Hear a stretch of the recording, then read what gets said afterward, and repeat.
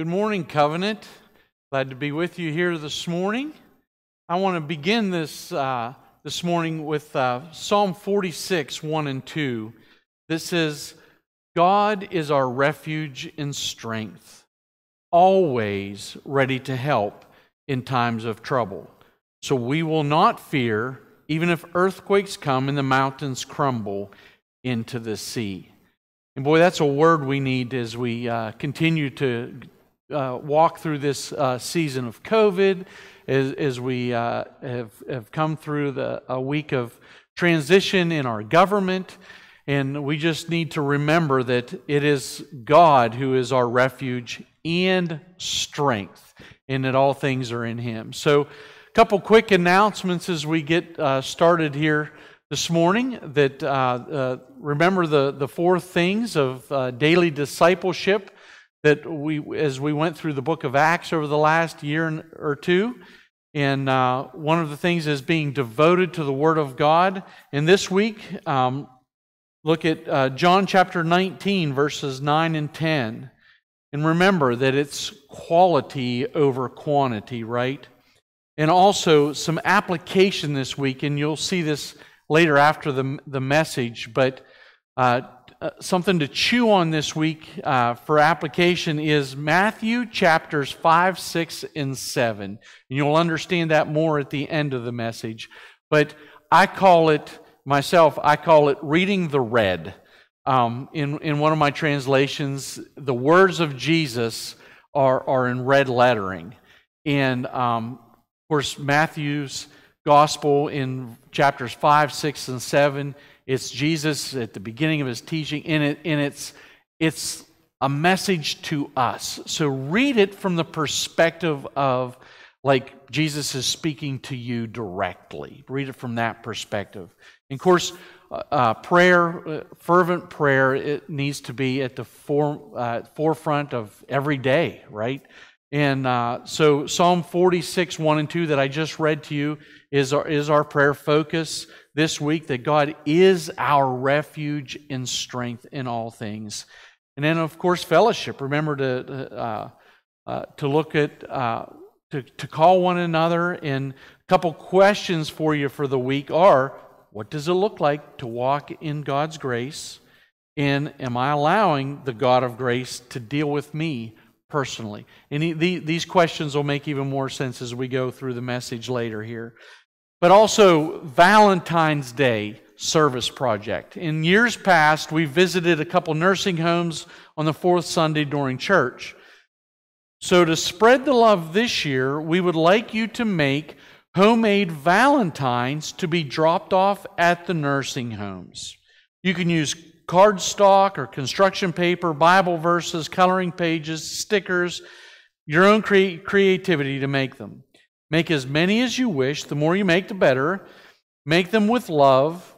And turn your cards, pictures, whatever you make there, in by February 5th.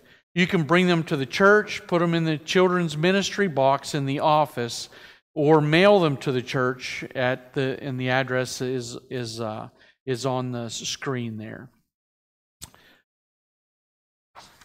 So next we've got the Wednesday night Bible study, and it's not just the Bible study for adults. We do have that. Pastor Sean's going through the book of Ephesians right now, but also there's Bible quizzing on Wednesday night at 6 o'clock. Our youth, the junior high, they're meeting via Zoom at 6:45. The senior high is meeting by Zoom at 8 o'clock. So don't forget that on Wednesday. Also, remember as part of our fervent prayer, the 10-2 prayer every day. Set your alarm on your phone. I've done this, so at 10:02, my phone goes off. I love this. I'll be in the middle of work, and boom, my phone goes off. And I might just be driving down the road. I might be in the middle of something. I can just pause, remember, okay, I need to pray. What's going on in our world right now? Just, one of those quick prayers, praying for revival for our nation, for ourselves. So add that little 10:02 to your phone. And then lastly, of course, our tithes. And even though we're not meeting here together, the church and how we function still needs to move forward. So if you would remember to give, we appreciate that. And of course, we have the Tithely app, and you can check that out also. If you have questions on that, you can call the church office, and they'll help walk you through that if you don't understand it. So, all right, with that, we'll turn to the message here, and I want to open with a word of prayer on that. Let's pray. Oh, Lord Jesus, we thank you for your grace upon us each and every day. Jesus, I thank you for your obedience to the Father in all things, that in you we see the Father in all things, and that in you give us the Holy Spirit, that we may be able to act out and move forward in your Spirit, in your understanding of all things.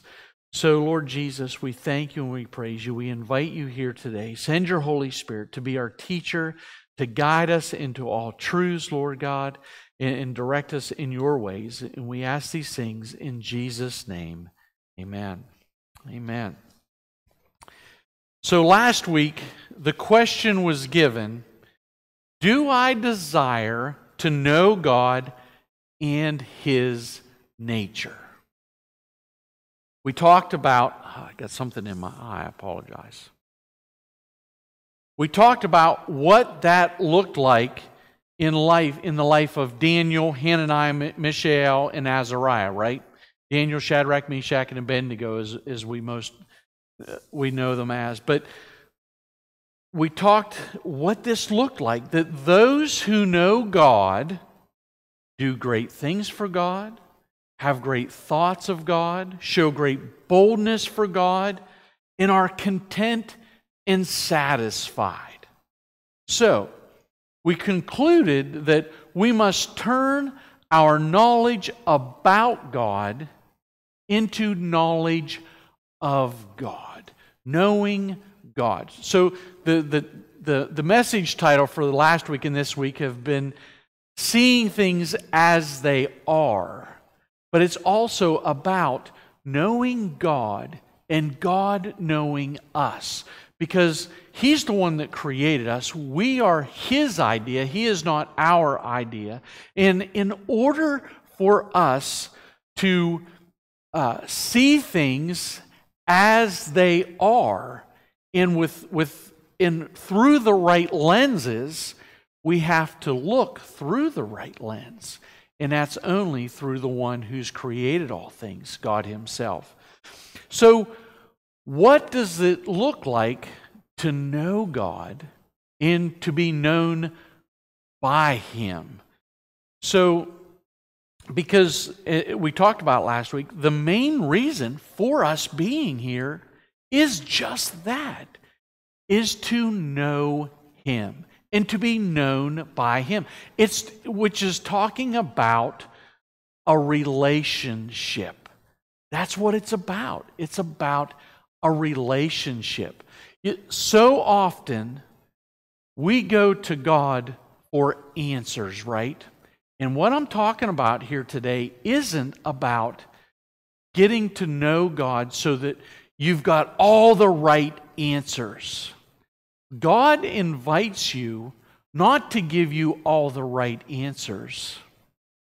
He invites you because He wants a relationship with you. And in right relationship with Him, then you know Him and you know what His answers are.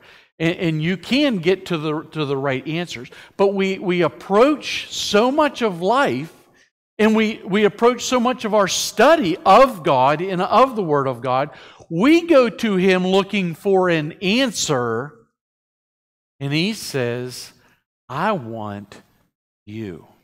It's about a relationship. In Jeremiah chapter 9, verses 23 and 24, it says, this is what the Lord says.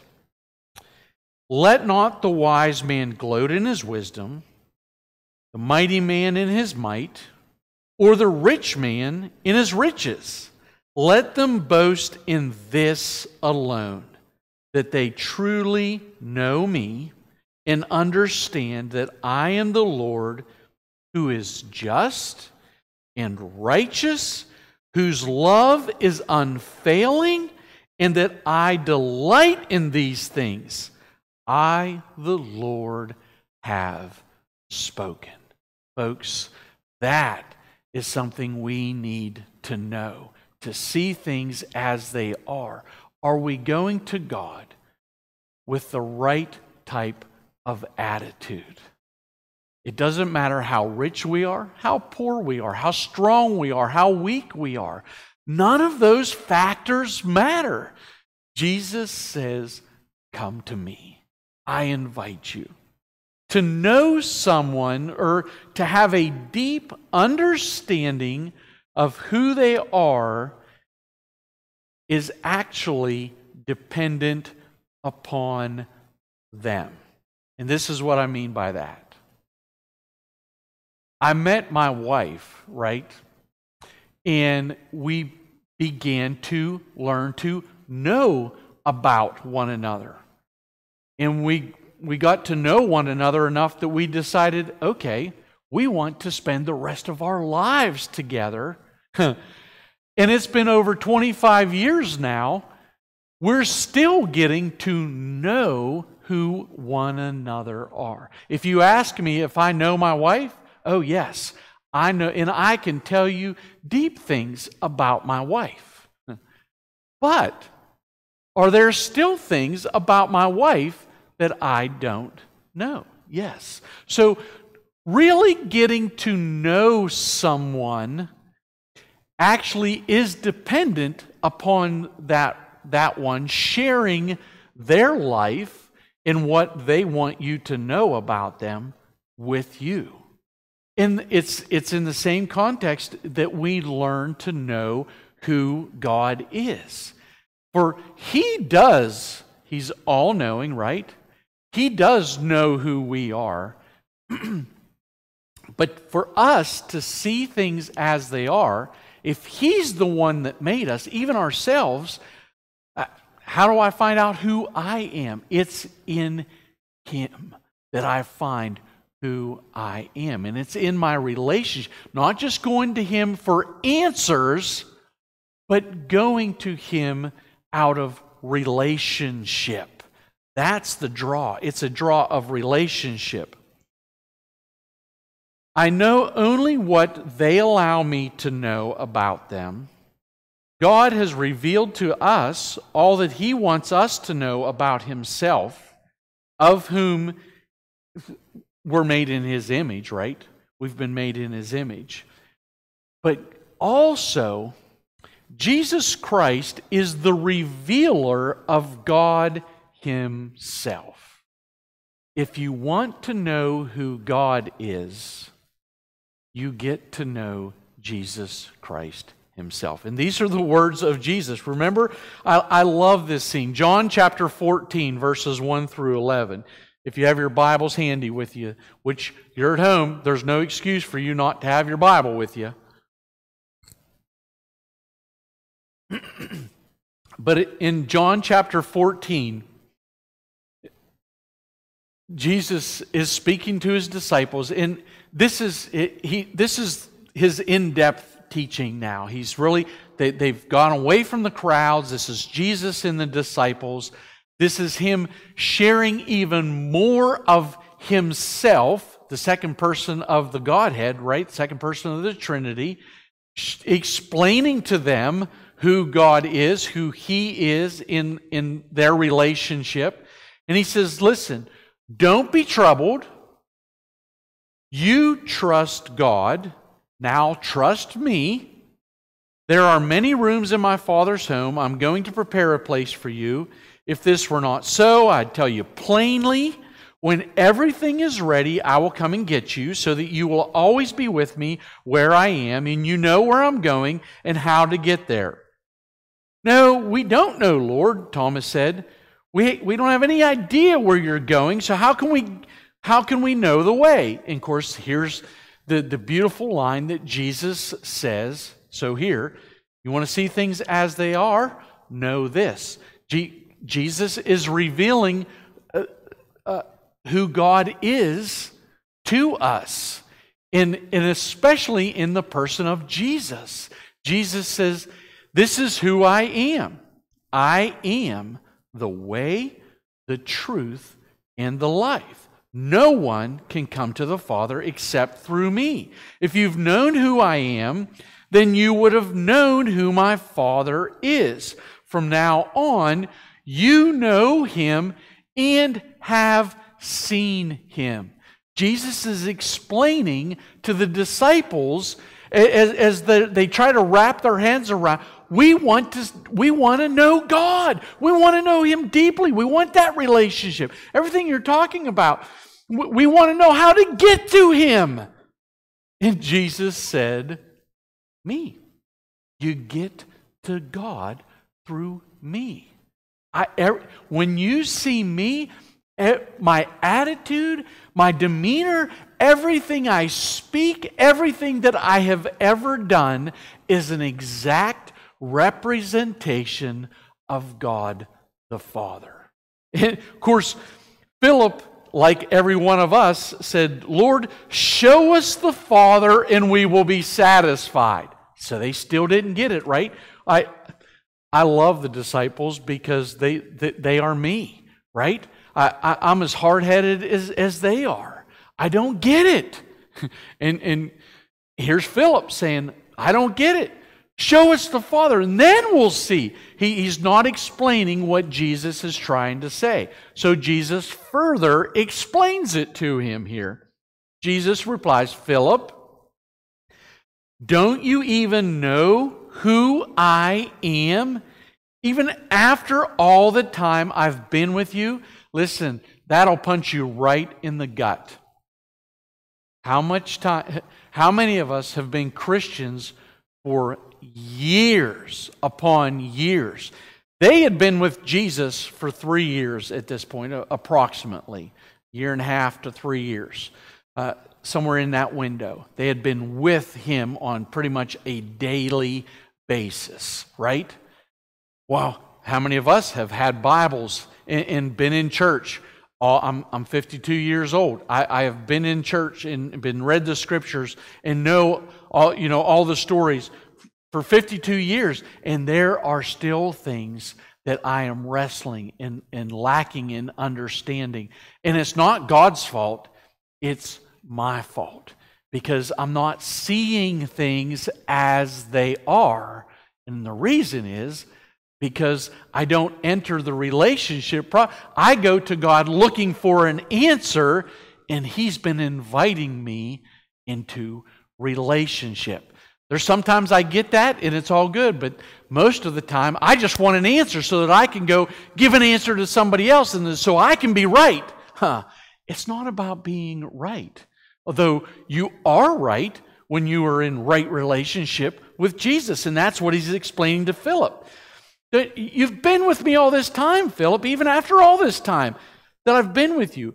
He says, anyone who has seen me has seen the Father, so why are you asking me to see Him? Look at me. I represent Him. Everything that you've seen me do is what the Father is and is doing. He says, from now on,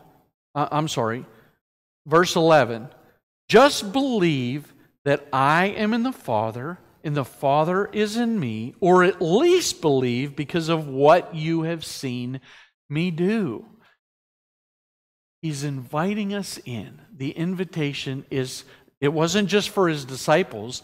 This word from Jesus is for each and every one of us. And of course, as you go further into that passage of Scripture, that's when Jesus begins to explain to them, but by the way, and I can see them saying, oh, okay, I get this. Everything Jesus is represents God the Father, so it's like it's God with us. God's with us. Okay, we got that. And then Jesus says, yeah, but I'm not going to be with you much longer. But I'm not going to leave you alone. I'm going to send you the Holy Spirit. Now, that's a whole other message. That's a whole other topic. I'm not going to go there. But everything about Jesus represents the Father. That's why it is so important that we pray in the name of Jesus. And that the name of Jesus, that we speak in the name of Jesus. What was it that the Pharisees and the Sadducees wanted the disciples to quit speaking about when they arrested him? The name of Jesus.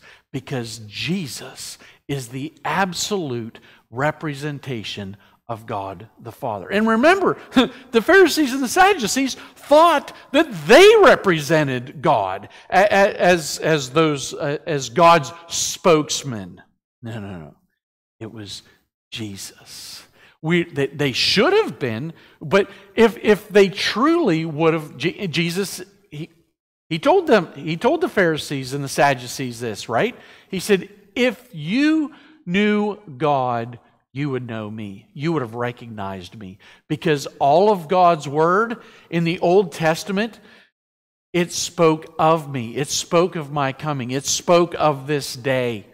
But you don't believe it. You only believe what you want answers to give to somebody. God wants a relationship. Jesus Christ is the way to know God. So this is why for the readings for this week, I challenge you to go to Matthew chapters 5, 6, and 7 and read read the words of Jesus. Like it's you and Him. Get alone. Read those words. All right, I'm having a personal conversation with Jesus. So read them from that perspective, in that context. So we come to this place and you say, well, I know these things. And listen, I know. I'm not telling you something you've not already heard. But if you're anything like me, we're very forgetful. But listen, again, Jesus invites us, God invites us into relationship with Him, and that takes work. We want the easier, just give me this formula and I can do it. We want this cut and dry formula, this paste it, so the computer, right? You can click on this and highlight it and paste it and then go back and get it. And we want that easy, quick stuff, right? But relationships, knowing someone, being in relationship, it's not cut and paste, folks. It takes hard work. It takes effort. To truly know someone and be known by them takes so much work, and it takes persistence, right? Listen to Paul's direction to the church at Corinth in 1 Corinthians chapter 3.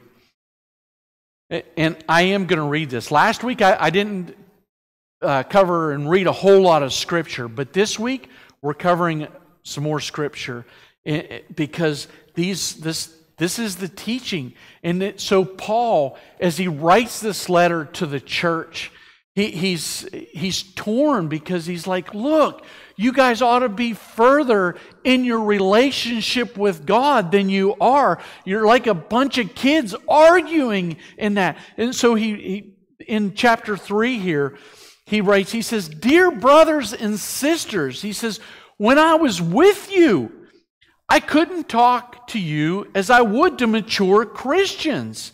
And boy, I tell you, I've got to take heed of that myself. I'm like, can God speak to me from a place of, am I mature enough to hear God that when He speaks, I'll trust Him and I'm going to act on what He tells me? Or am I like that? One of my kids, he would, for the most part, he did everything I told him to do.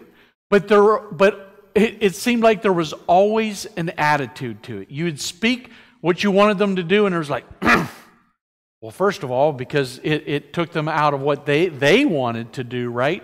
But there was always this, why do I have to do, they eventually did it. But so how mature am I? When the Word of God comes to me, does it penetrate? Do I receive it? That it's as part of relationship in God's giving me this or calling me out of something to grow me in relationship and it's for my good? Do I trust Him for that? Am I mature? Well, Paul's talking to the church of that day at Corinth, and he's saying, you are a bunch of babies. He says, I had to talk to you as though you belong to this world, and like you were a bunch of little infants in the Christian life. I had to feed you with milk and not solid food because you couldn't handle anything stronger. And you still aren't ready, he says. For you are still controlled by your own sinful desires.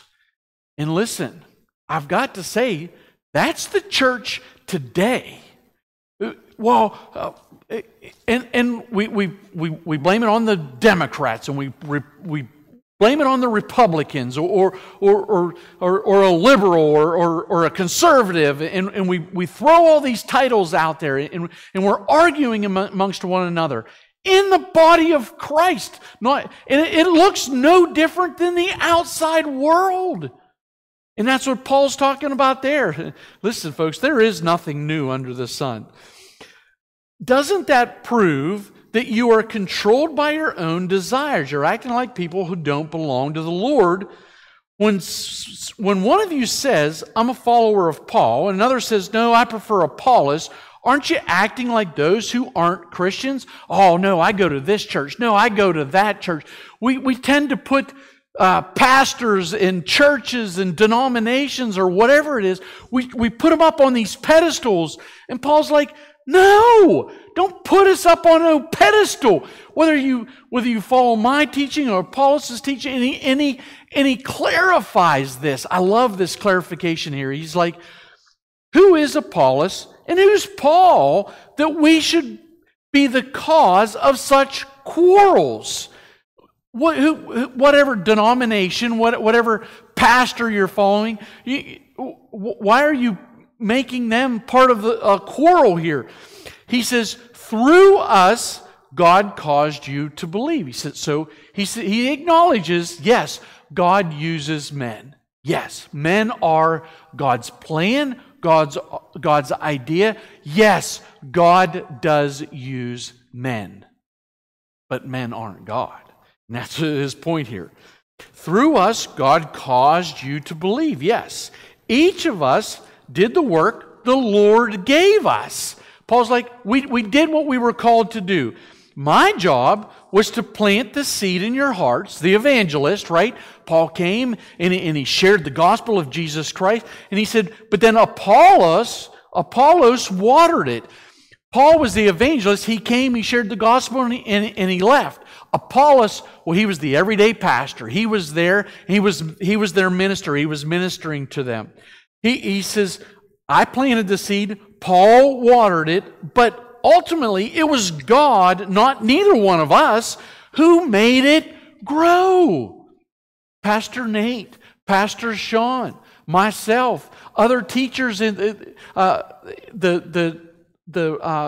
youth leaders, the children's church leaders, they all have a role, and God uses them. But it's not them that we worship. I forgot. Well, I didn't turn my alarms off, and guess what? That was my. I am taping this the day before. That was my 10:02 to call to prayer. So at that, I'm going to pause right here, and that's what we're going to do. Lord Jesus, we thank you for your word. We thank you for your grace upon us in all things. And Lord, guard our hearts from placing, whether it be a pastor or some other leader, up on these pedestals. yes, we recognize that God is using them and uses men greatly, Lord God. But help us to see that ultimately you do use men and women, but you use them to draw all men to yourself. And we thank you for that.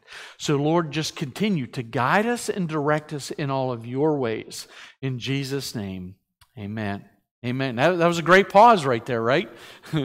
Great pause. So, Paul continues on here, and he says, who are we? We do the watering, but it's God who causes the growth. The one who plants and the one who waters works as a team with the same purpose. Folks, we've got to work together. Yet, listen, the world's calling for unity, right? But there's a difference in the unity that the world calls us to and that the unity that Jesus Christ calls us to. The unity that He calls us to is to Himself. We work together as partners who belong to God. You are God's field, God's building, not ours. Paul was like, it's not about me. It's not about Apollos. It's not about covenant. It's about the body of Christ and sharing the gospel of Jesus Christ and pointing people to that personal relationship of knowing God, so that we ourselves can not only know things and why things are, but so that they can be in relationship with Jesus. I want to jump to the end here. Verse 18 says, "Stop fooling yourselves if you think you are wise by this world's standards. You will have to become a fool so you can be wise by God's standards." God gives no account to how smart or how dumb anybody is. God is on the throne. For the wisdom of this world is foolishness to God. The Scriptures say, so here's another word from God of who He is and who we are in comparison to Him. He said, God catches those who think they are wise in their own cleverness. And again, the Lord knows the thoughts of the wise, that they're worthless. So, don't take pride in following a particular leader. Everything belongs to you. Paul and Apollos and Peter, the whole world in life and death, the present and the future. Everything belongs to you. You belong to Christ, and Christ belongs to God. You see that order? We belong to Christ, and Christ belongs to God. It's all in this relationship. To know God, one must allow God to deal with them. And that's what God does. That's what He's doing here through this passage in 1 Corinthians 3. God's dealing with us, right? God, when I correct my kids, or even when I'm just speaking to them, trying to teach them something, I in dealing with them, it's not to harm them. It is always to be in relationship with me, because in knowing what's good and what's bad for them, to teach them those right things. That's what relationship is, and that's what it does. So to know God, we must allow ourselves to be dealt with. And we will allow that to certain degrees. But the reason we're not where we ought to be most of the time is because it's not because that God's not taken us there or made a way for us to be what He's created us to be. It's usually because we won't allow Him to deal with that area in our life. And listen, that's part of the sanctification. As we come to know God, and He, us, He stirs our hearts in the things that we thought were so important at one time. As we see Him, we see what we thought was so important at one time through the right lens, and we see, oh, it's not as important as I thought it was to my identity or in who I am. Because God has told me this. I thought I had to look like this or act like that. So we have to allow God to deal with us. And as He reveals Himself to us, we must allow what He says about Himself and us to penetrate our hearts. Secondly, we must not only allow Him to deal with us, but we must take it. In order for that to take place, it takes personal involvement. You got to get real, right? In order for my wife and I, we first began to talk with one another, right? And get to know one another. But eventually it took real commitment, real personal involvement, real vulnerability for us to know one another to the extent that we do now. And it continues to allow, we still have to continue to allow ourselves to be vulnerable. And that comes as we build trust in knowing the other person and as they build that trust with us. And it's the same in our relationship with God. Listen, it's dealing with God and allowing God to deal with us. It's not impersonal. It is very personal, and it can get very emotional. Emotions come out of it. Now, granted, we can take it to an extreme and turn things into emotionalism, but we can't throw the baby out with the bathwater, right? We can't throw that there's not emotions. God's the one that made us, and He made us with emotions. God Himself has emotions, right? What does it say when Lazarus died? Jesus wept. What do you call that? That's an emotion, right? We weep, we cry, we laugh. There's real emotions involved in a real relationship with Jesus Christ. Will you allow Him to deal with you? And will you allow the emotions that come with that relationship to come out too? It's okay. But also, listen, it's also okay. Some people are criers. Some people aren't. So you can't look at someone else's experience and compare it to yourself. Don't do that comparison game. It's about you and God, and however those emotions come out with you and Him, allow that to come out and be okay with that. And be okay that it doesn't look like so-and-so's because you're not so-and-so.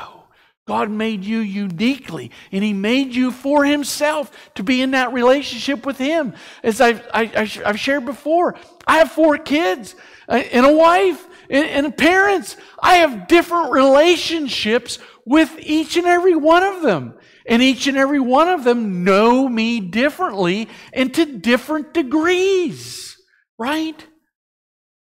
It's about relationship. Knowing, and here's really the most important factor. Knowing God is a matter of grace.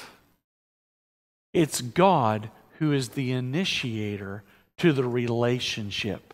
Knowing God isn't something that, as the world wants to say, oh, that's somebody who's weak-minded and they just need to make up someone and make something up. No. We have been made in His image. We are His idea.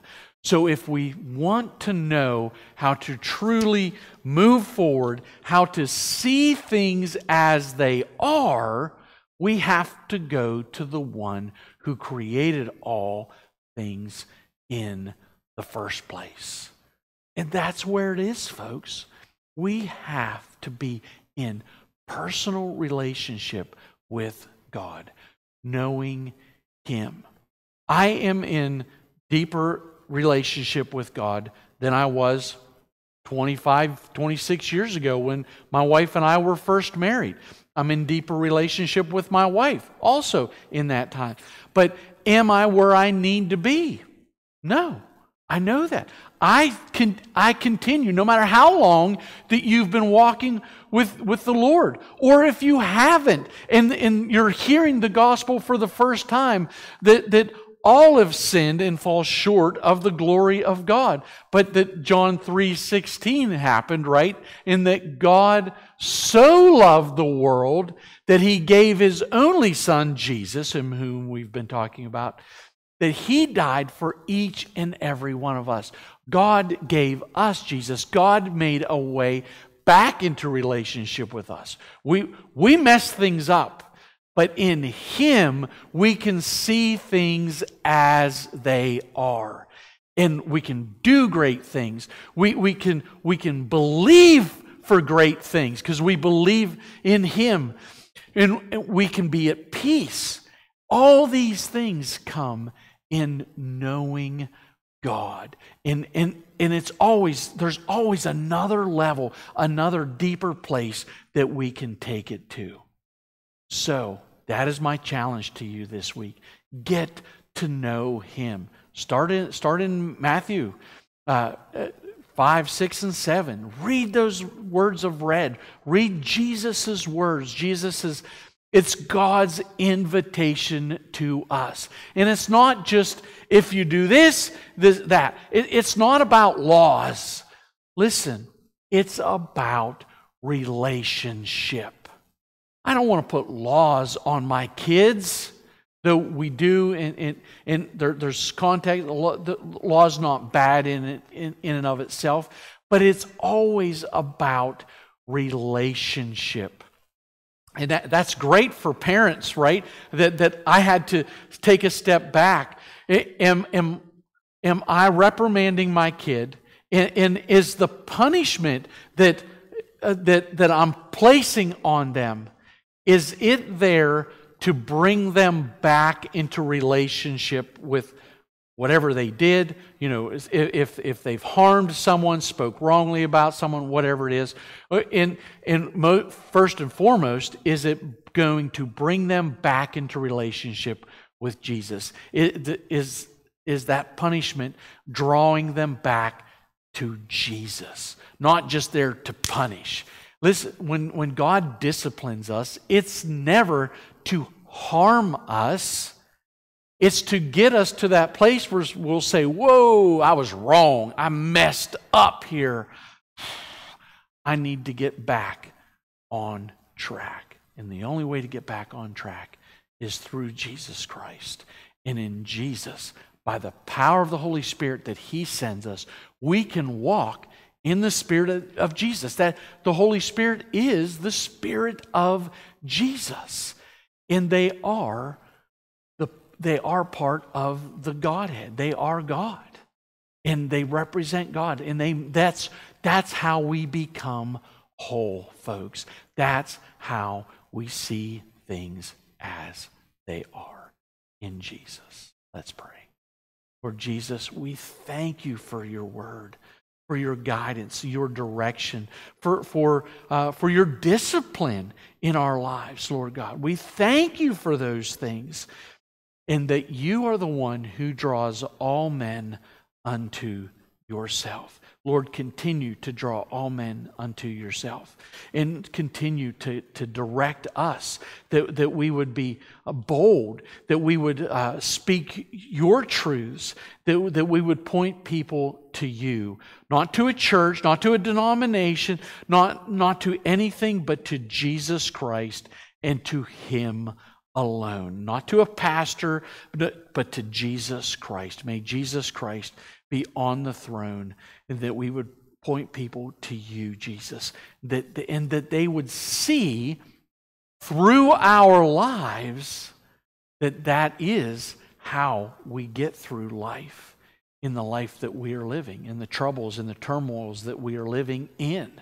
Because yes, we do live in this world, but your call is for us not to be of the world as we live in the world. We are of our Heavenly Father, who through the Son brought us back into relationship with Him, and through the power of the Holy Spirit helps us to walk in that relationship. Thank you, Jesus. Amen and amen.